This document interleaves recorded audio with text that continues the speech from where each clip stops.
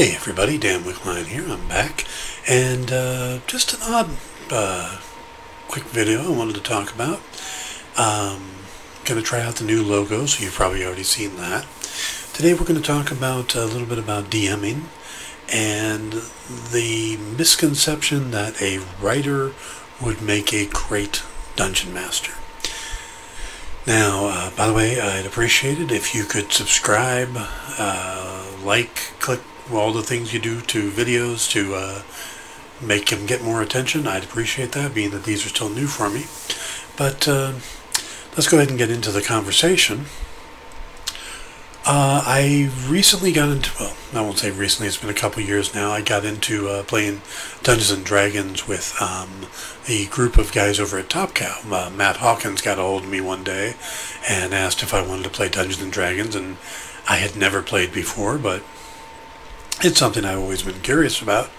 So I said, sure, why not? And rolled up a bard, because it seemed to be probably the closest to what I consider myself, or at least in my mind. And also I had just been reading the Kingkiller Chronicles by Patrick Rothfuss, and the character of Kvothe is probably as close to a bard as we get in any literature nowadays. So that was very cool, and I got to play that. And played that for probably a year and a half, and then got asked by my ex-girlfriend's daughter, who I've come very close to her and her brother, and she asked me if I would teach her how to play Dungeons & Dragons, and as soon as that question got put out there, her brother wanted to play and her mother wanted to play. So I ended up becoming a DM for the first time in January of this year. And as I got one game under my belt with them, another group asked me to DM for them. Now, the misconception, of course, was that, hey, Dan's a writer, he'd probably make a wonderful dungeon master. And the theory behind that makes a lot of sense, because as a writer, you're used to making up stories. You're used to, and that's pretty much what Dungeons & Dragons is. It's a shared story among the players, and the dungeon master is the narrator, and kind of moving it along. The problem is that most writers work from an outline and are very stringent about what they're doing. And myself, I'm not so much that way. I tend to make an outline and then I deviate from it as the characters move. But I wasn't trying to do that here. I was trying to be very strict because I was working from the pre-made books. I was using Tomb of Annihilation with Lisa and her kids, and I was using Tales of the Yawning Portal with the other group.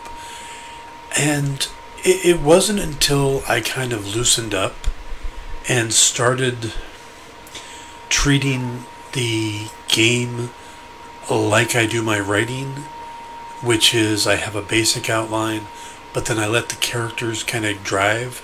So even though I'm planning X, Y, and Z, if the character's natural reaction should be to do something completely different and it changes the story going forward, then I roll with it, and I do that as a writer.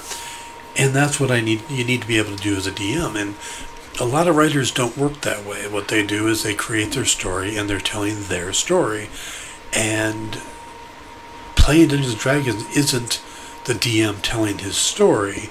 The DM is merely the guide or the narrator, but the characters still have effect on the story and can take you in 1,000 different directions. You can talk to any DM and they're going to tell you that never once have they gone in and made a session that went exactly as planned. If anything, players will do the last thing you expect them to do, and it's a regular thing. And I know I used to do that a lot to Matt, and I'd like to apologize to you for that, Matt. I know I messed up some of your plans. The Storm Giants being one of them. But yeah, the players, they're not working from your script. They're playing their characters, which is exactly what they're supposed to be. So if you're a writer and they ask you to DM, go for it, but don't be so restrictive that you can't modify on the fly, which in a sense becomes a good tool as a writer, because so many people write stories that they focus on the outline, that they don't allow the characters to be themselves. When I was doing the Lucius Fogg books, the very first book I had a very, very straightforward story in mind, that there was going to be this guy who comes to Fogg and needs help because he got turned into a werewolf. And the whole story was basically them trying to help him. And I realized that it wasn't working very early on, and the reason it wasn't working was because there was no actual consequence or no sense of no driving force for Jimmy and Lucius. They were just helping a client. So I killed the client and I turned Jimmy into the werewolf. And I made it very personal, because now Jimmy was trying to save himself and solve his own problem. And that made it much more intense. Now, it wasn't my plan, but it worked for the characters. And I had a few other things that happened in the story and in all my writing where something the character does, because it makes sense for that character, changes everything that I'm doing in the story. Now, that doesn't throw it off so much that I can't bring it back around. But I just have to address different issues, and I have to change things and be flexible, and that is something you have to be as a DM. So where I don't think a writer is necessarily going to be a great DM, I think that if a writer can become a good DM, it will actually come back and help their writing. So I think if you can do that, if you can divorce yourself from the actual story that you feel has to be told, and just guide the story as a narrator, like you're watching it, you're taking notes, then I think you could be a very good DM. I don't know if I'm a good DM. I haven't been doing it that long, but I'm enjoying it. The session we just had Friday night was very unique for me, because I'll sit down and I'll prep and I'll have all my figures ready and stuff like that.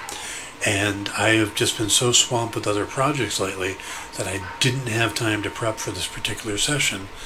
And I felt bad, I felt guilty, because I feel it's my job as a DM to be prepared.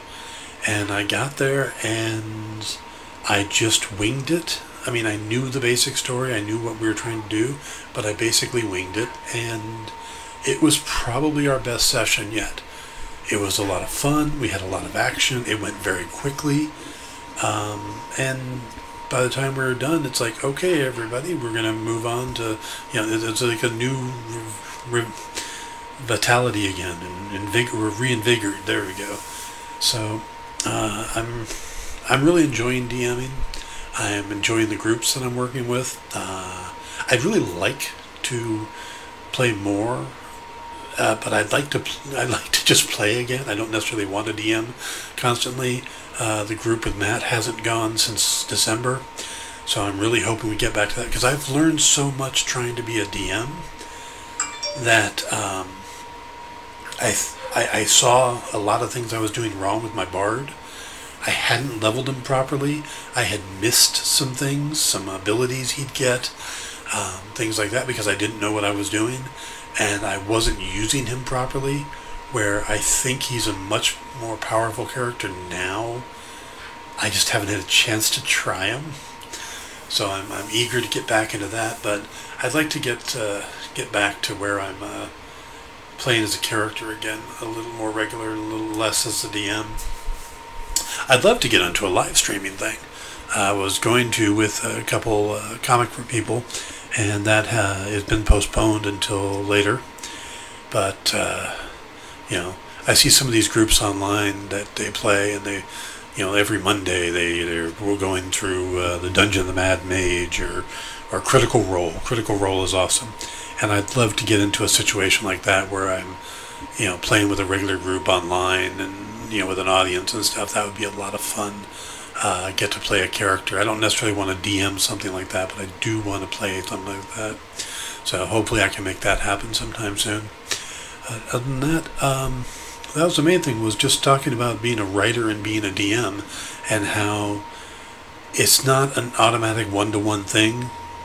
There's a lot of work involved. You really have to put an effort to be a good dungeon master, and that being a writer doesn't necessarily make you a good dungeon master. But I think being a good writer in the imagination helps, and being a good dungeon master can help you back as a writer. So just most of my thoughts on it, and that's it for today. Today is Sunday. It's August 18th already. Wow, can't believe time is flying. But again, I still owe you guys the Spider-Man video, and I'm going to get that done. Just haven't had a chance. Been so working on a bunch of other things. Still trying to get I know the lighting in this room is just horrendous. I haven't got the Windows treatment up over here yet, and that's giving me backlight. And until I get that fixed, these videos aren't going to be that great. But I'm working on that. Please put your comments below. Let me know what you think. I know, like I said, I know the lighting needs to be fixed. Hopefully the sound's good. I got a decent mic here that I'm really liking. I'm trying different software. I've been trying to load up OBS Studios, but I'm having some problems with the drivers, so I don't think I'll be live streaming anytime soon, but I'm working on that. And I got some other big ideas coming up, and hopefully we'll get to those soon. If there's anything you guys want me to talk about, any lessons, I'm happy to talk about writing. I'm happy to talk about any of the current comics, any of the current entertainment. If there's a topic you'd like me to share my thoughts on, just drop me a line, let me know. And again, please subscribe and post, and let me know what you think of the opening. I've already been told that I need to make it quicker, so I'm going to try that, but see how it goes from there. And thank you all for watching.